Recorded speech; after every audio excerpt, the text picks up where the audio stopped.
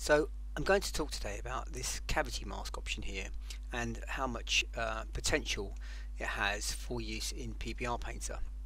And rather than talk about it, I'm going to demonstrate it. So I've got this object here, made this object here, which has plenty of edges and plenty of cavities, just to demonstrate this process.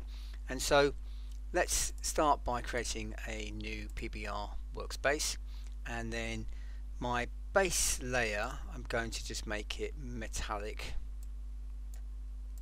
and fairly shiny, and then the first layer we'll just call this red. Actually, let's do yellow paint. Whoops. Okay, and then we'll fill it, and then we'll put the colour on. We'll just make it, let's do a procedural, so it's sort of some slightly darker spots of yellow.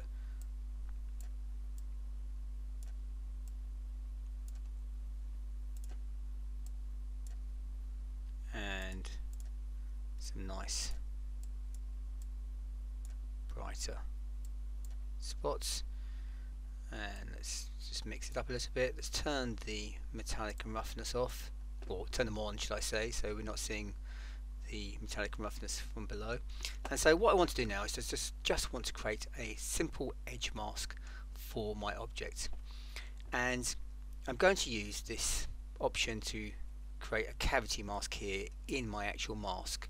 So let's close some things down, so I don't need these open. So the first thing we do is create a new edge mask. I'm going to go image texture, a new mask should I say, and then image texture, new. We'll make it 2K, and we'll call this edge cavity because we're going to combine both. Okay, and then before we start, I'm going to add the subdivision surface modifier and take it up to 2 and keep it simple. So nothing is apparent in as much as it hasn't changed. But if we put wireframe on and turn off optimal display, you'll see that I've essentially added all this geometry to my object. So when we use the cavity mask here, it works by vertices. So the more vertices you have, essentially you get a nice tighter result.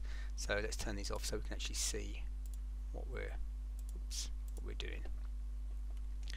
So I've got my layer, yellow paint layer, and I've just made a mask. It's completely black at the moment. So what I want to do is I want to fill it, and the way I do that, where are we? Where's my layer mask? I'm getting confused. I click on paint mask here and make sure white is selected, and on the paint bucket fill tool just click once, and there we go, got our mask.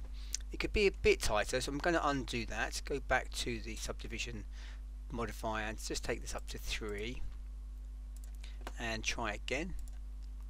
There we go, it's a little bit nicer, a bit cleaner. So I just want the white, I don't want the black. So very simply I can squeeze out the blacks just to leave me the whites, and we'll add a bit of noise to that to break it up. So procedural noise. Okay, let's put preview mask stack on mesh, and I find if I get these whites here to kind of match these whites here, then I can squeeze it with this mask stack color ramp afterwards. So it's a matter of squeezing the whites, compressing the blacks, changing the scale,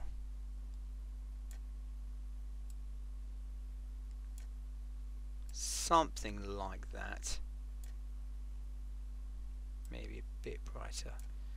You can see they're kind of merging now, which is what I want, and then by squishing them it will just leave us with just the edge mask here.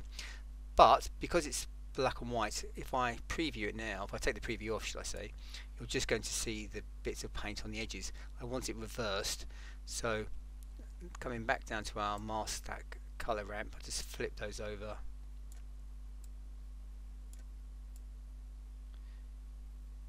and we've got a fairly decent edge wear, you know, just a bit of edge wear is what we're looking for. I've got a bit going on here which I don't want, so the next one I would do, let's say for example I wanted a bit of rust in the cavities here, so let's make another mask, another layer should I say, and call this rust.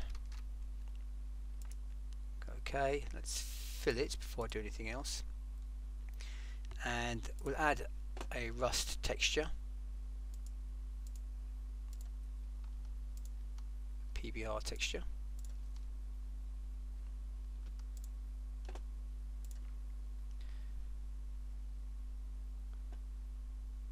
Okay, before I fill it, what I must do, is turn this cavity mask off. I'm just going to undo that.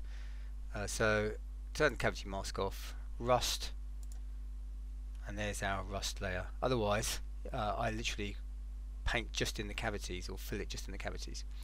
So now I've got my rust. Let's just change the texture mapping a little bit to make it a little bit tighter. That looks like pretty good rust to me.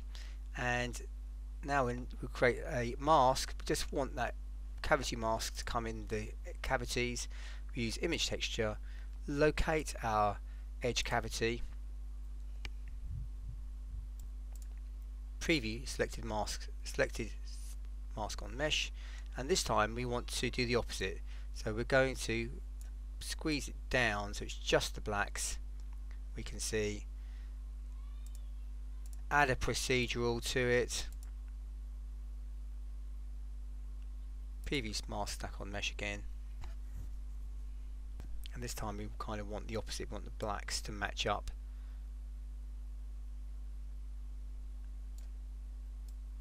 So we're just getting a little bit of rust just in those cavities, and hopefully if I unclick this, okay, once again I need to swap these over.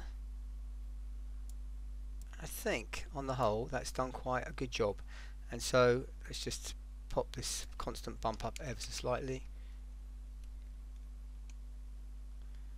There we go. So cavity mask here gives you the option to use it for cavity or edges, so that's not half bad, is it? Thank you for listening, take care, and God bless.